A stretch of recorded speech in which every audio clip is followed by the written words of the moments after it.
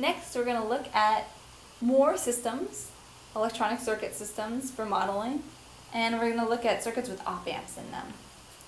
So we're going to look at first an inverting op amp, and so this is our basic op amp if you remember. And let's give some of these values a name. So we're going to say that the input here is V1 of T, so this is the input signal. And just to remind you, this is from this positive voltage from this node to ground, which is, to ground, so that's the voltage, V1. And then we're going to call this V out. And it's a signal in the time domain. And again, this is from this voltage to ground, so from here to there. Alright, so how does this operational amplifier work? Well, remember it has a gain. And so the basic equation for this is that our V out of T is going to be equal to some gain times the difference of this voltage on this positive input minus the voltage at the negative input.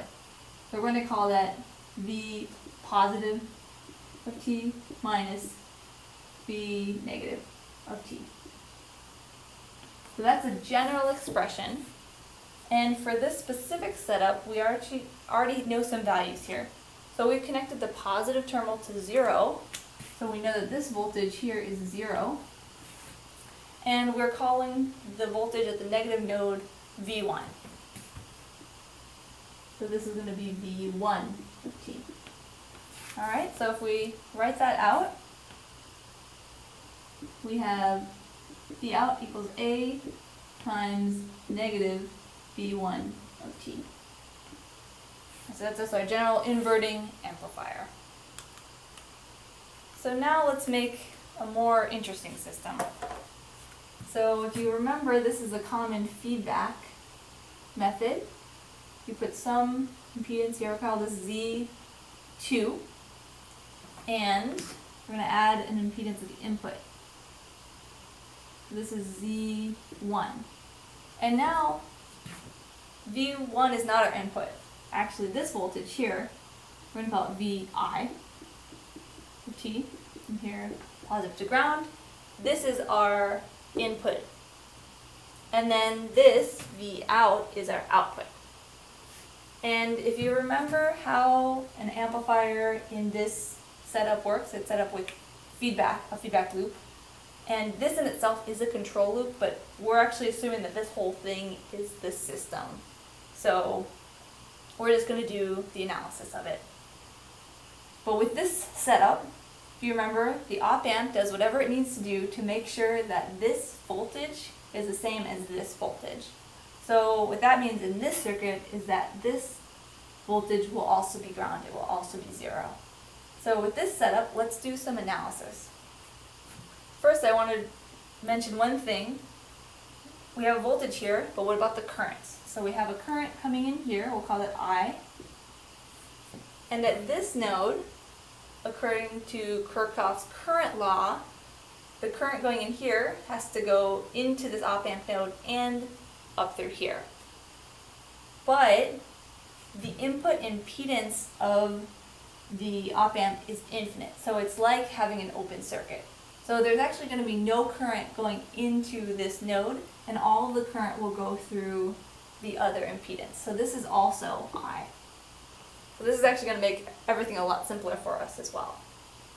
So we want to solve this system. So I'll write it over here. We want to solve GP of S. So this is our plant transfer function. And we've defined our inputs and outputs.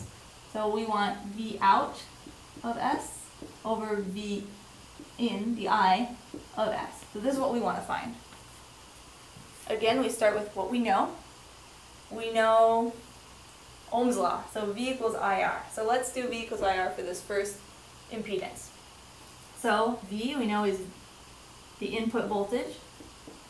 And we subtract this voltage, V1, but we know that's 0. So we just leave it as VI equals I here.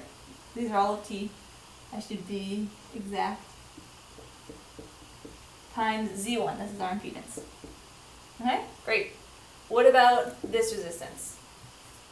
Well, we do the same thing. Now we have this voltage, which is 0, minus V out. So we have a negative V out of T equals I, and remember this is the same current, of T, and Z2. So we want to make one single expression for this system, and we want it to be only in terms of V out and V in. Well, we notice that these two equations, if we equate the two currents, it will get rid of the currents and leave only V in and V out. So let's do that. So we'll just move some stuff around here, move the Z over here,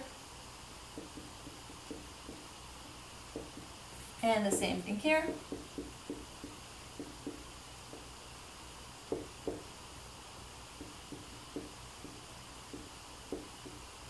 Alright, and now we can equate these two together. So let's do that.